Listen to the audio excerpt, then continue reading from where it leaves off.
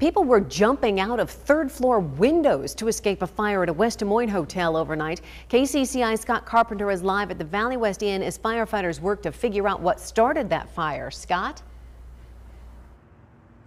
Yes, Stacy, the West Des Moines Fire Department says they know the fire started on the first floor and then rapidly spread through the building, showing you some of the damage that is left behind today. Crews still out here working at the scene. Fortunately here, nobody died and there are only minor injuries tonight.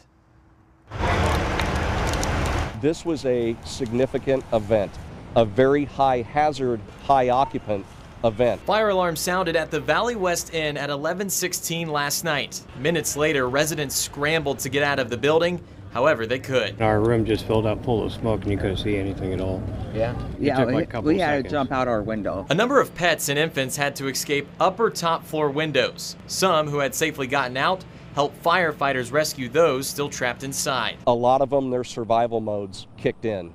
A lot of them were helping their fellow residents that were here. West Des Moines Fire Marshal Mike Witzel says the rescue effort was a success. No deaths and only minor injuries. After everyone was accounted for, several fire departments worked to put out the rapidly growing fire.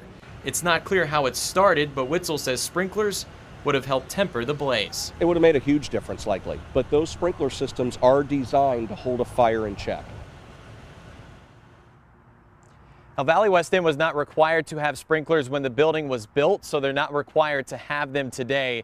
Over 100 residents have been displaced. They can only come back today to grab essential items like medicine, keys, and wallets. No word on when they'll be able to return to the building.